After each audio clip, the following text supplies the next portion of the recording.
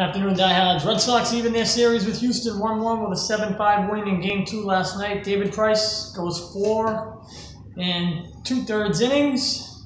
Doesn't get the win, but it's the first game that his team has ever won that he started in the playoffs. Sox bats did what they didn't do in Game 1. Mookie Betts, 2 hits, an RBI. Rafael Devers, 2 for 3 with an RBI.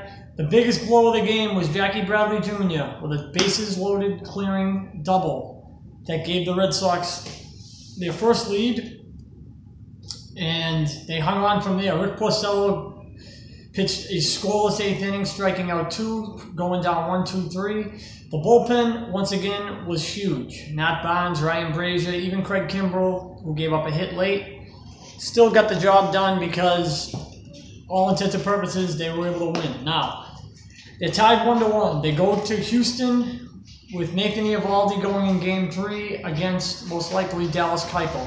The Red Sox have had trouble with Keuchel, like Verlander. The sample size obviously isn't as big, but because Keuchel was in the National League for a little bit, they need to figure out a way to win this game. It's not going to be easy. They needed to win both at home, I thought, to have a really good chance at this thing. I'm still not giving up, but the Red Sox are behind right now. Even though it's 1-1, they're on the road for 3. They need to figure out a way to get this thing at least back to Boston, even if it is 3-2. It will not be easy. Chris Sale has an illness. He should be fine. He was in the hospital last night. I believe he was released today. So I think you'll see him at some point, maybe in Game 5. I don't think you'll see him before that.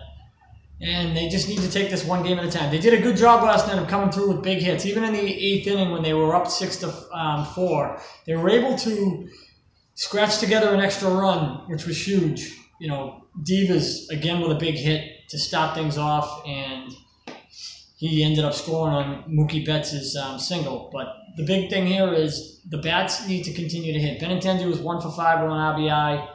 JD Martinez needs to get going. He hasn't had a good series in 2 games. Hopefully he can do something on the road and get them going. Houston likes to play in front when they're at home. I expect that not to change. I think that you're going to see the Astros try to get out to a lead and try to just continue to put their foot on the gas. The Red Sox need to make sure they don't do that. I think you're looking at Eovaldi for 6 tops, and you're going to hand the ball off to the bullpen again. Rest day today, Game 3 tomorrow night in Houston. Keuchel against Eovaldi. Check back in with you then.